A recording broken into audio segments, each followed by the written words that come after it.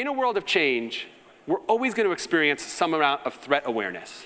Threat awareness comes because maybe a competitor comes out with a new product and we have to keep up, or maybe we've failed at a project and it's gotten off track, or maybe we've been successful, so now our boss puts us on a bigger stage with bigger competition.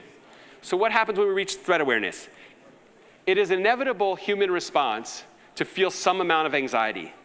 Anxiety tells us that some action has to be taken and something is not right with the world. We must respond. Without anxiety, we would never respond to threats. We'd never get out of bed. And what that does in the brain is it leads to something called cortical arousal.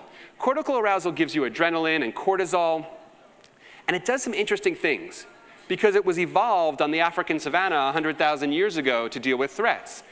It narrows our peripheral vision. It stops our digestion. It makes us act as quickly as possible. Cortical arousal and creative performance kind of move up together for a certain amount of time. But once you get too much cortical arousal, something happens.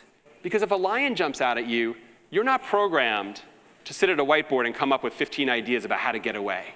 You're programmed just to do the most obvious thing, which is to run. And so, with too much cortical arousal, safe thinking becomes inevitable. So pressure and anxiety leads to cortical arousal, which leads us to take stereotypical action, which in a world of change just creates more threat awareness, and we get stuck. So if you've ever been in one of those situations where the whole team knows you need to do something different and promises this time we're going to do something different, and then you wind up doing the same thing, it's because your brain is programmed to work this way. What can we do about it? Well, what Gandhi did was he didn't say, I'm going to break this cycle by never feeling anxiety again. What he said, and which now psychologists understand to be the only way to break this cycle, is he said, I'm going to notice that anxiety and move toward it. It's called reframing. Studies show that if you tell people not to feel an intense emotion, they're going to feel it even more. Studies show that if someone says, don't feel pain, and then dips your hand in cold water, you're going to feel twice as much pain as if you just notice the pain and let it pass. Same with anxiety. What Gandhi did was he reframed anxiety as fuel for creativity.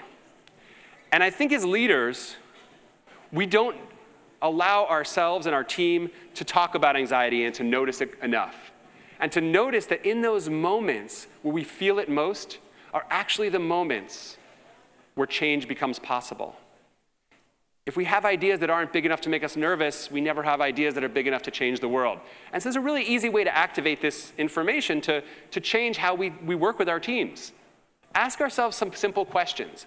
When we get into a situation when we know we need to behave differently, these three questions have been studied and proven to really change the actions we take. So your team is sitting there dealing with threat, everyone's feeling anxious, that's okay. Talk about your own anxiety.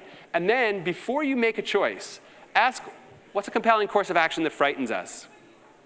How deeply can we address this problem as opposed to addressing it on the surface? And what might we do here that we've never done before?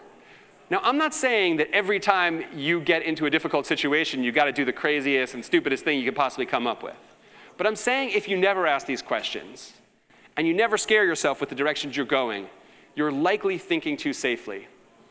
And if the world is changing around you, that kind of safe thinking will eventually lead to less than optimal creative performance.